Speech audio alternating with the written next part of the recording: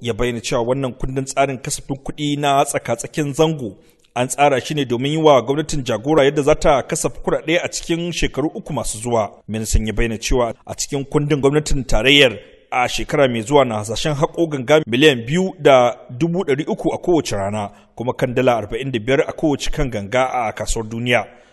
In terms of the trajectory of getting to the 7%, we've approved a slightly different trajectory in the sense that by next year our target will be 3.5% in 2018.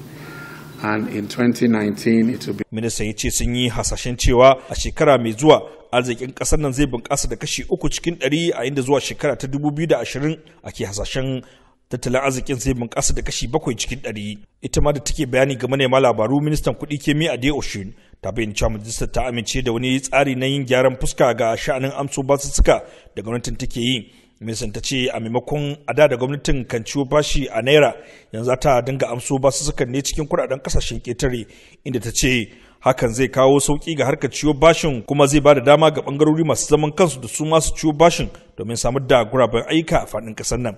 Sai dai ta ce gwamnatin tarayyar na da aniyar rage yawan ciwo basussukan da take yi. We sought approval and that was granted for us to refinance treasury bills. As treasury bills mature, we'll be refinancing them into dollars. Up to $3 billion worth of treasury bills will be refinanced into A nashi bayanin ga manema labaru, ministan sadarwa na ƙasa Adebayo Shitu ya bayyana cewa majalisar ta amince da ware naira miliyan 100 domin samar da yanar gizo da kuma inganta harkar sadarwa ta zamani ga dukkanin ma'aikatu da kuma hukumomin gwamnati da ke faɗin ƙasar nan. By today's approval, the Ministry of Finance will enter into negotiation for the full implementation of the funding, proposal with us.